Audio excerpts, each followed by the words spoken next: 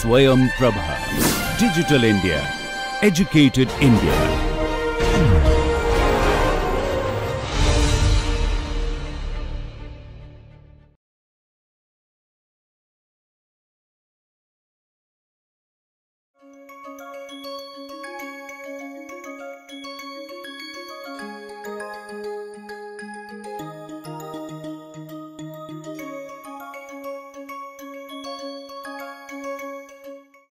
Okay, nose battens. So we already know this. Nose battens are essentially used to attach the vehicle to the mast for mooring and ground handling. But one important aspect is to prevent the nose imploding due to the dynamic pressure. So I'll show you that. Watch the nose of this airship carefully as it flies. So we have just launched it.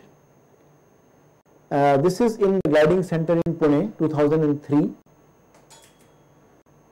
We are practicing before we go for a demonstration. I'm sorry, December 2002, because we were supposed to go in Jan 2003 to demonstrate this airship. Observe the nose of the airship.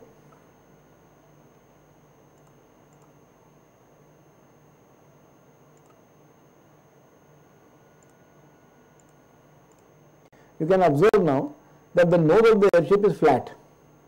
It is imploding because the dynamic pressure which is acting on this airship when it is trying to fly at some speed is more than what the internal pressure can handle. So when the pressure inside cannot handle the dynamic pressure plus the pressure outside, then obviously the nose will move inside. This will create extremely high drag forces because now the nose is not rounded. It's actually like a flat plate. Okay.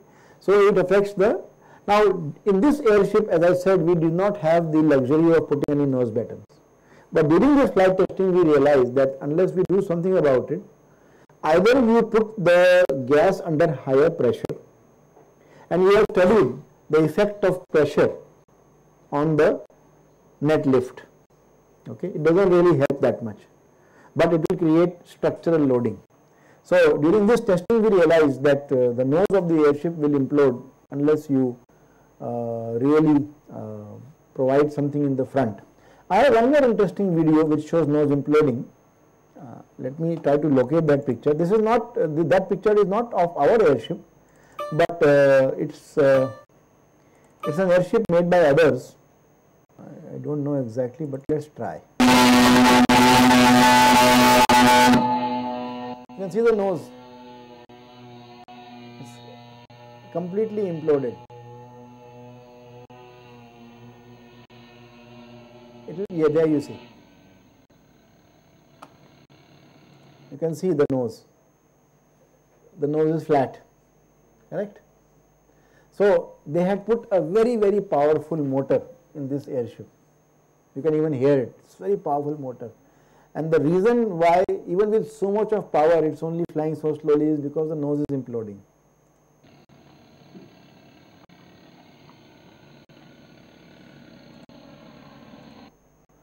Okay, so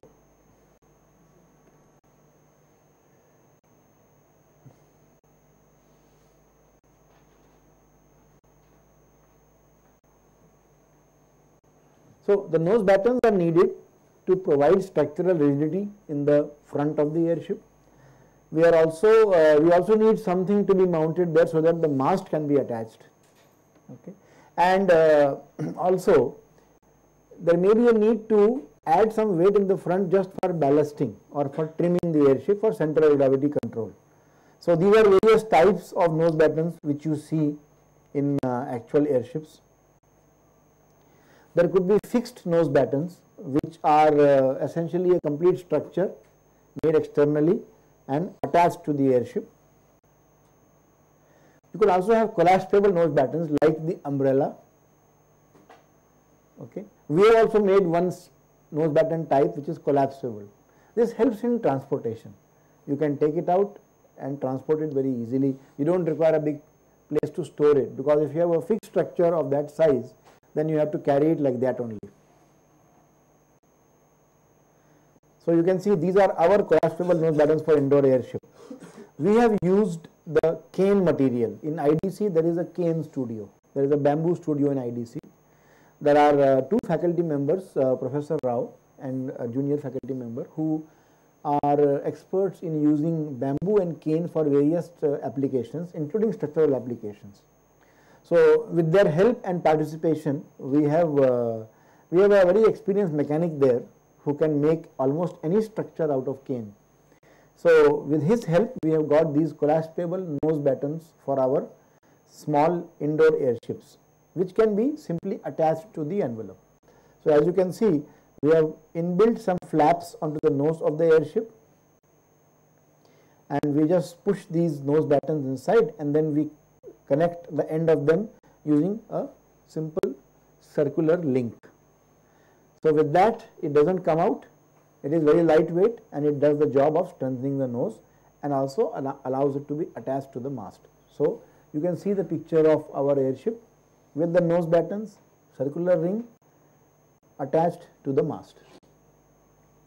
This picture was taken by Utsav Bhardwaj for a paper that he wrote to showcase his mast. His paper has appeared in a journal recently, which also I will like to share with all of you. For outdoor airships, we had two designs. One was we used simple wooden strips, but we covered them with tubes which were heat shrunk. Now these tubes are going to give it little bit of softness. Otherwise, if you put sharp edged wood with the fabric, it can create cuts and holes. And in the front, we attached a plate, a simple plate. But there are problems. Problems is that if the loads are a bit lot, it can break because it's a wooden strip which has a lot of inertia. So this is that particular picture. This is the airship in the Aerofire. So these are the wooden strips, and you can see from here to here they are inside the envelope, so you cannot see them. From here to here they are outside the envelope, so you can see that black colored strip with the heat shrink tube. Okay, this is a better picture of the same thing.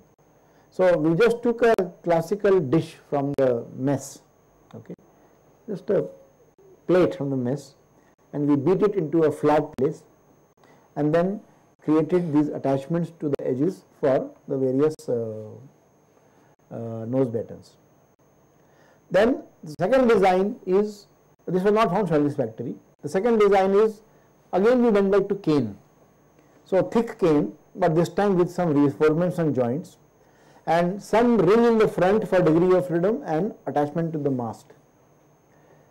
So you can see this is the final design that has been used. This particular design and fabrication was done by this person called Vishal Sharma. You can see him in this picture. So he is the guy who is available in LTA lab. He is the one who has come up with this idea and gone for its fabrication and testing. So these are the nose batten types which we are using. They are fairly lightweight and they do the job that is needed.